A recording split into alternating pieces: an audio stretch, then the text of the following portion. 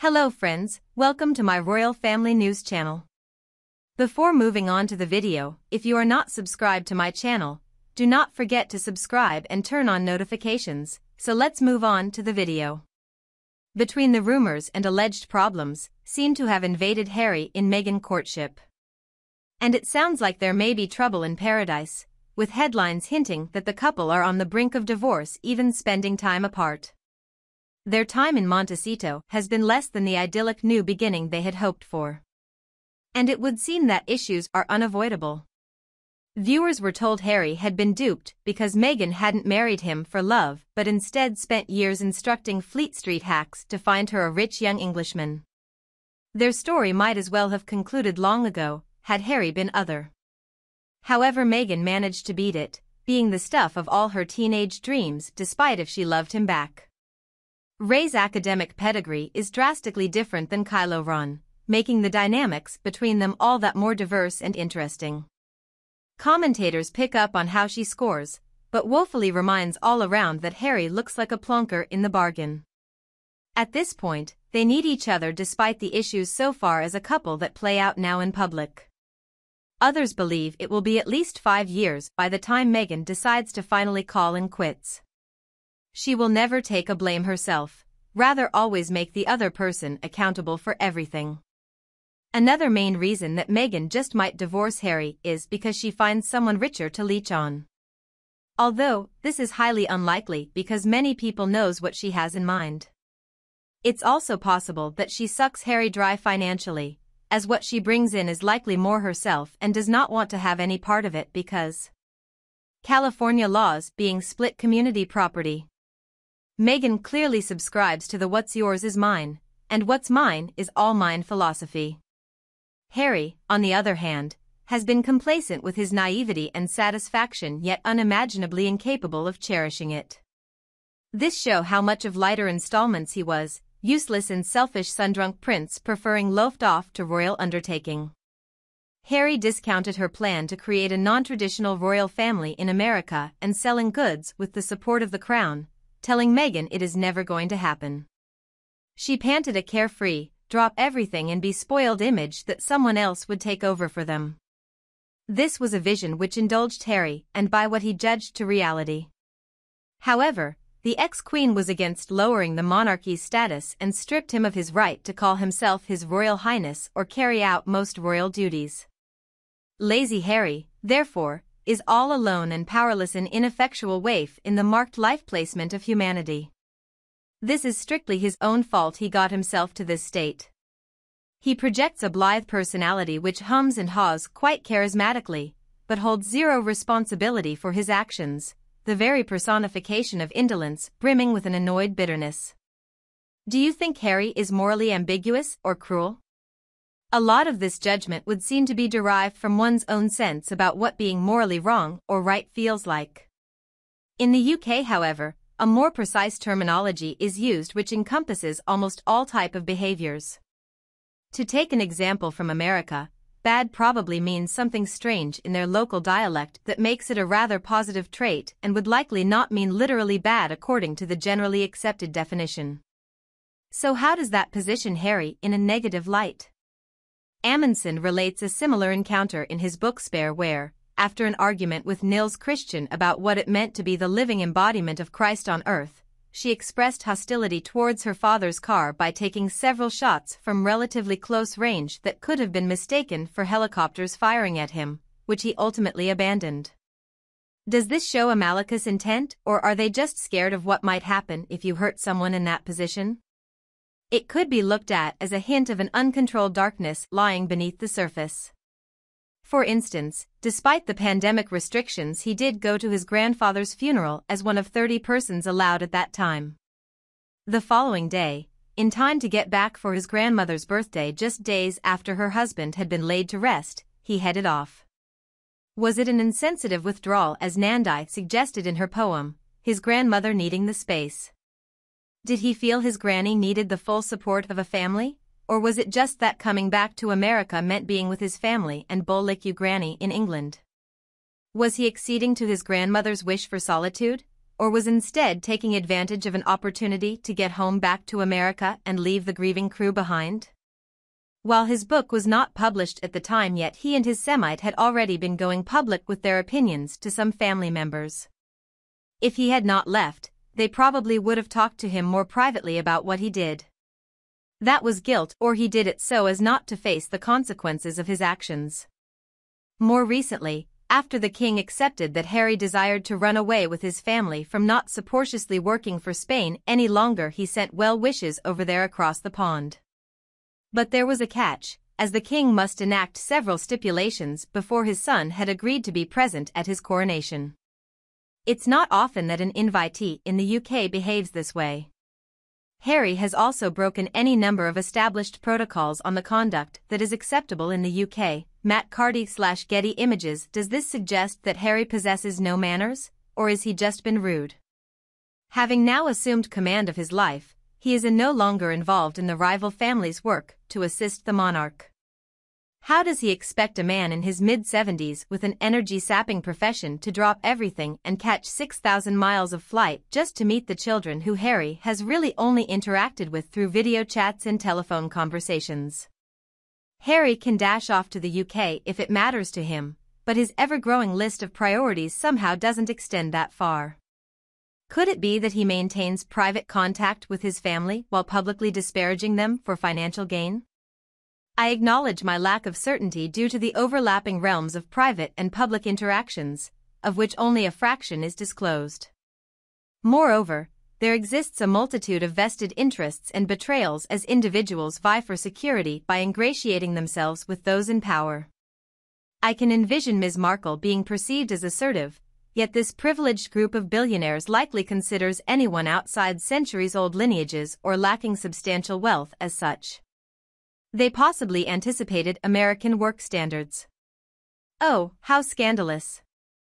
And I imagine they are quite a dull lot. Regarding Harry, there are indications of negative behavior, such as him mistreating staff with his tricycle, mocking a disabled teacher, engaging in reckless activities like substance abuse and sex parties, and involving himself in embarrassing incidents like being photographed nude in Las Vegas or wearing a Nazi uniform at events. He also seemingly spends leisure time playing video games in a secure bunker guarded by specialized Gurkhas around the clock. The most courageous, devoted, skilled soldier in the British Army, Sarah Forsyth, engaged in academic dishonesty by cheating on exams, resulting in her dismissal. Subsequently, she brought legal action against Eton and successfully obtained compensation. A similar situation occurred at Sandhurst, where Sarah's peers completed her work as the examiners turned a blind eye. Harry caused severe harm to multiple Afghani women through brutal attacks, leading to the royal family compensating for numerous distressing incidents, such as his intoxicated state. The Invictus Games were established by the royal family, inspired by the Warriors Games in Colorado, overseen by the Ministry of Defense and Generals Gary Cheek and John Warding. Back in 2010, well before receiving the Invictus Games as a gift, 3 educated women, Cassandra, Chelsea, and Caroline, adamantly refused to marry him for various reasons.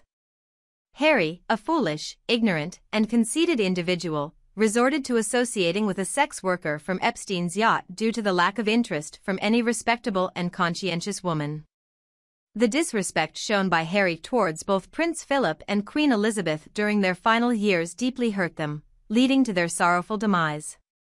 Harry and his partner's actions towards the royal family are inexcusable, as they abandoned their duties and inflicted emotional distress on Queen Elizabeth II and Prince Philip.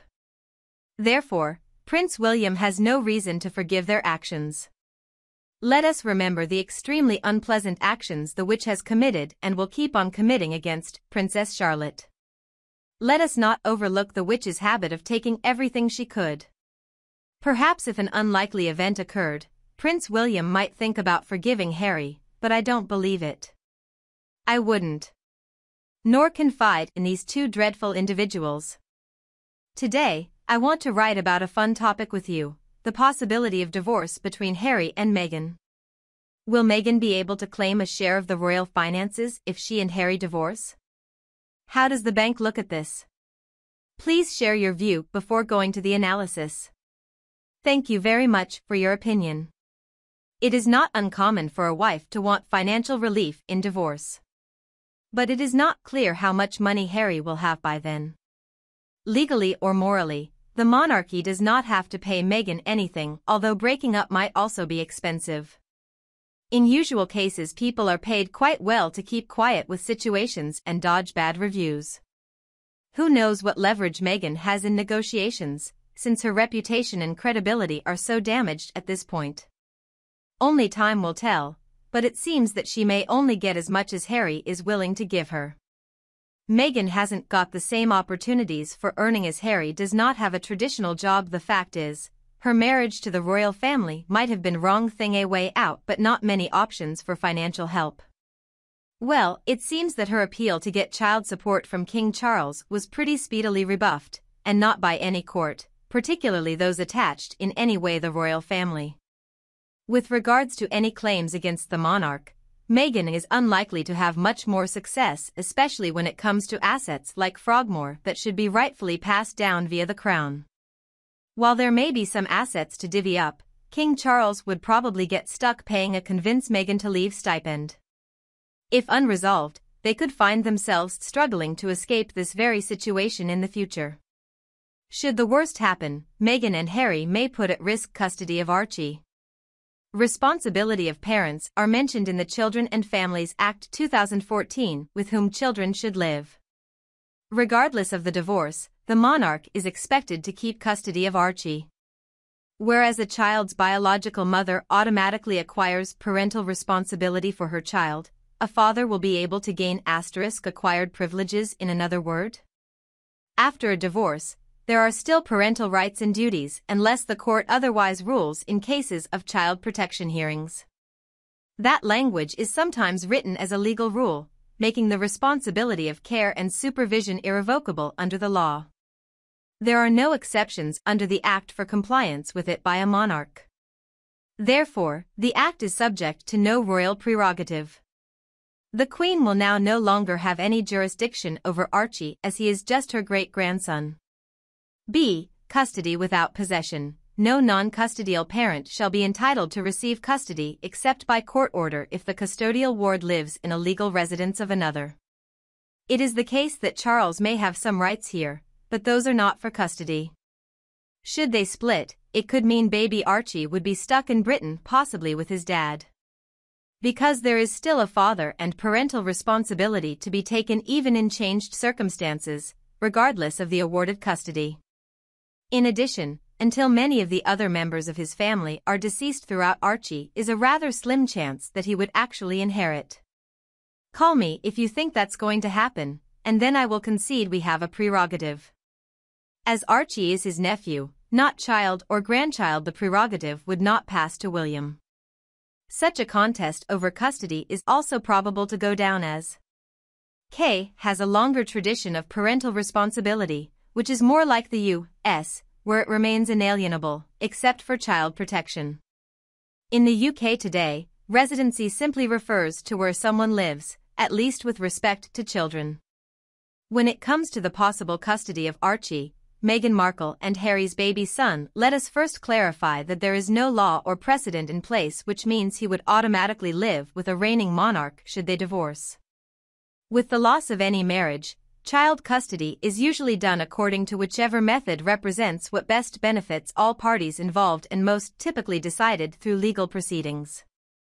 Substantial factors are those that affect the child's overall well-being, considering all possible needs including relationships with both parents, lifestyle in their present environment, and either prevent or permit the fast implementation of a decision to change custody.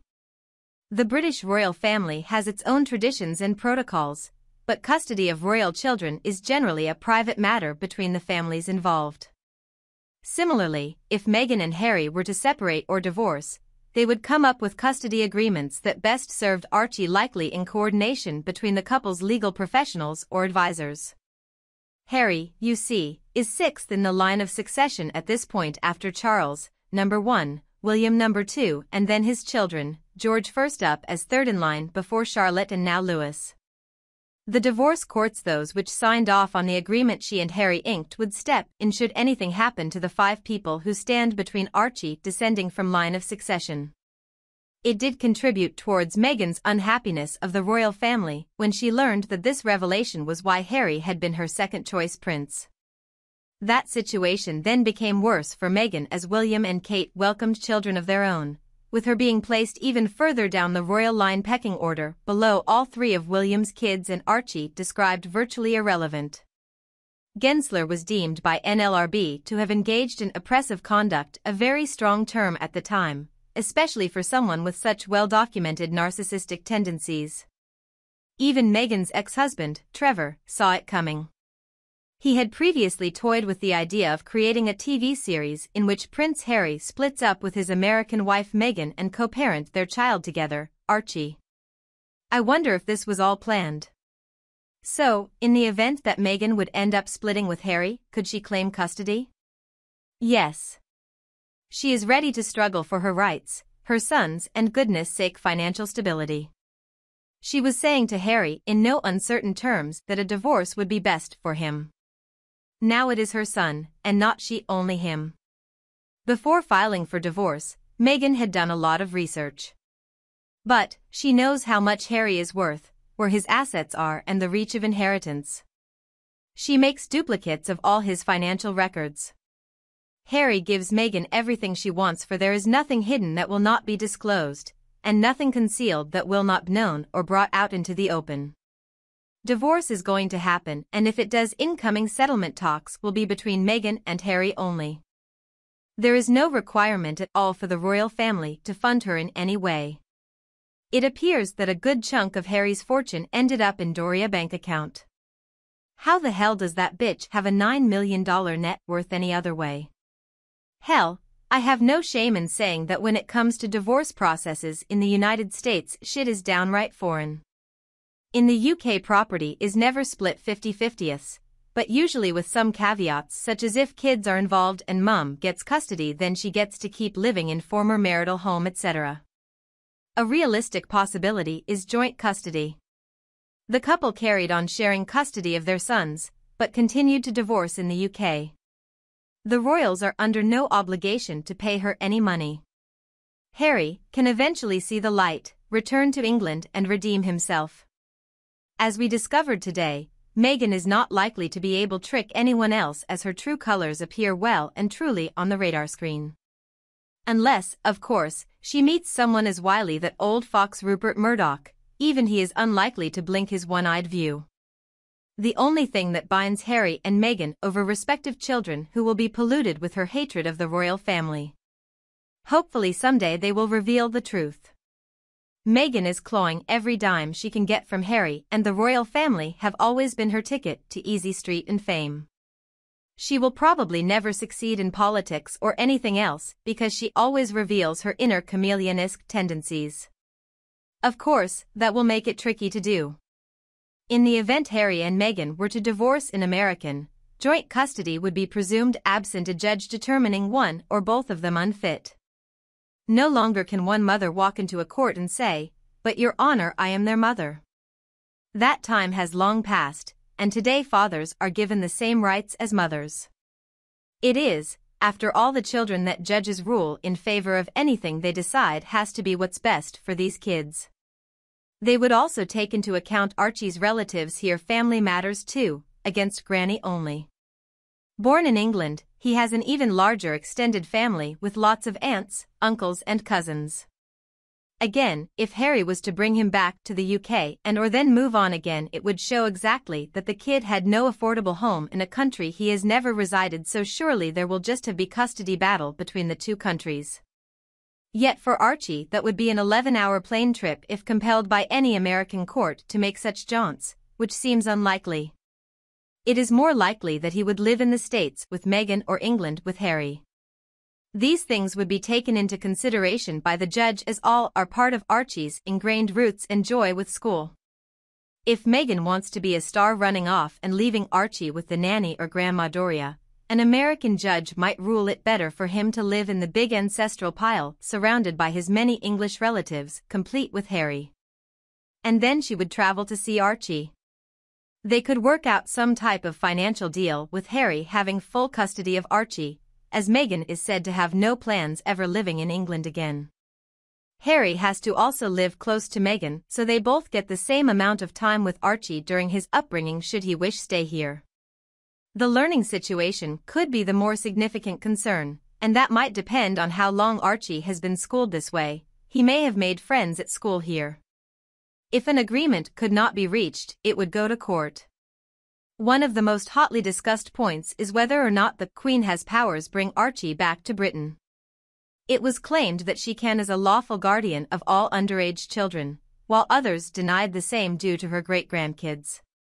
The problem is that a lot of people say it was finally superseded by more recent laws and, primarily, common decency for human-to-human communication. However, it would be the English legal professionals who will decide whether to proceed with this or not. But the potential troublemakers would be whether he should have to wait any length of time after moving to America and how soon Archie must enroll in school. American judges generally try not to uproot a child from his or her familiar surroundings. It would also factor in benefiting from moving him to England, where there is a large extended family around Engels. Coos County judges emphasized the importance of a family for children. Similarly, during actor Brad Pitt and Angelina Jolie's divorce, a judge in their case ordered that the children could not be moved abroad by mom unless they reached adulthood, with them being based both parent near each other until all kids reach 18 years old. So, she bought a house near Brad and they are all really copacetic. In this scenario, for two high-drama ex-royals now living on different continents to go to war over how the other is bringing up their shared child in his countries would be an unprecedented international custody battle that somehow seems perfect for Harry and Meghan. That said, is calling Meghan Harry's Achilles heel simply an opportunistic and disparaging line to stand on right now? Is this a romantic gesture? Absolutely not. It is an almost rash step to take.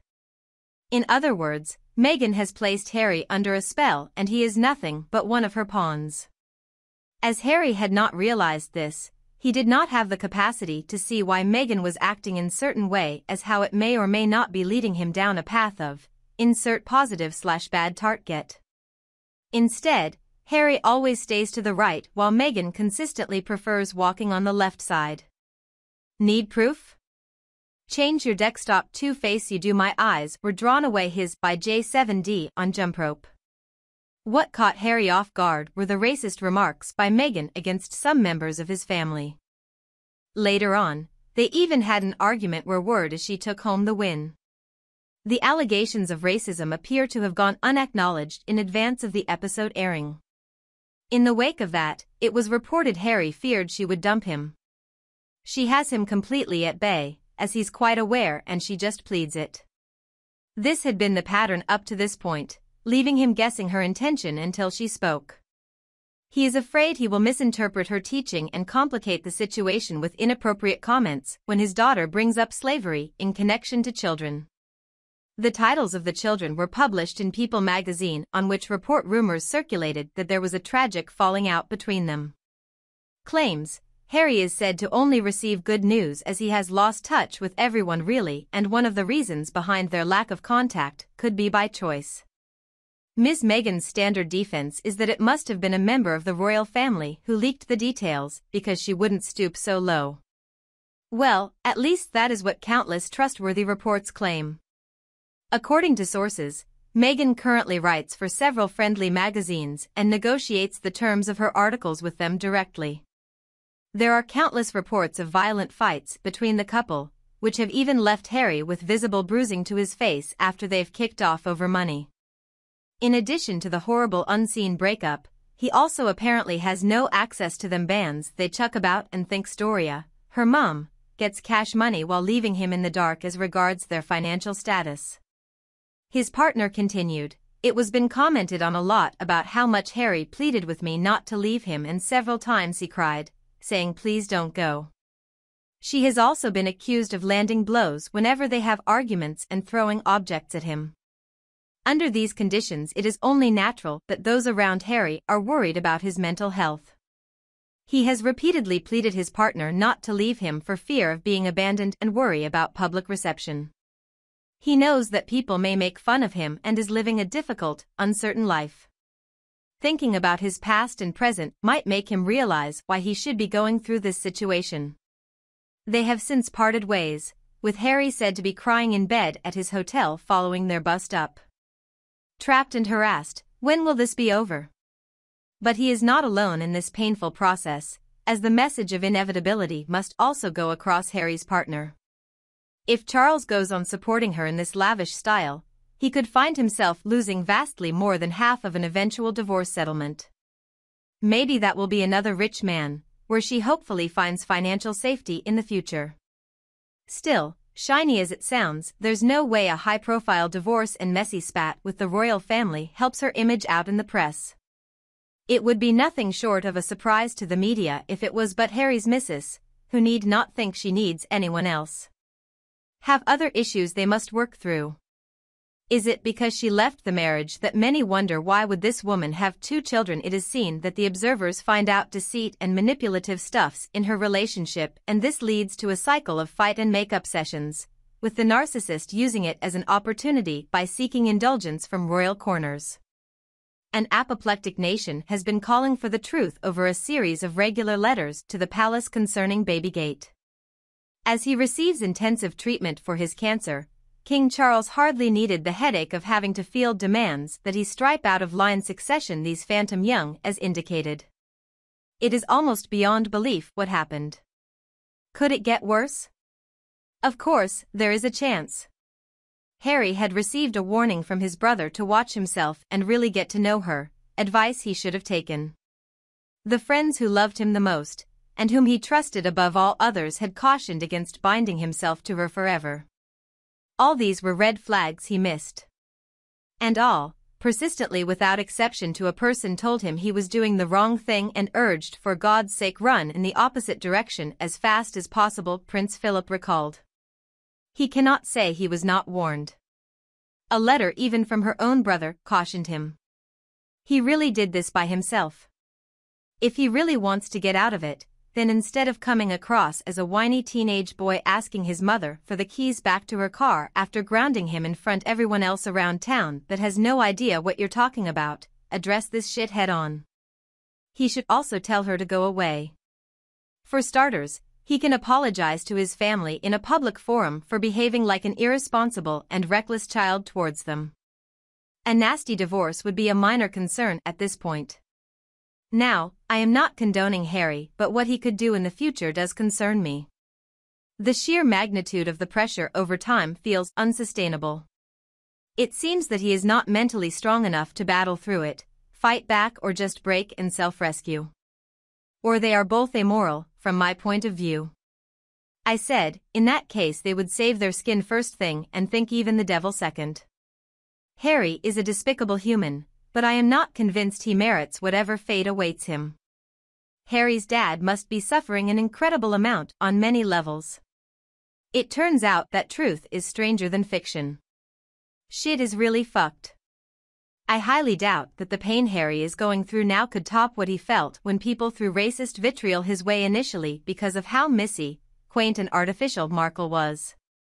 However, if for example we play a little thought experiment where Harry admits humbly to Charles and William that he did it, let me dream, they would leap into action together in facilitating his escape.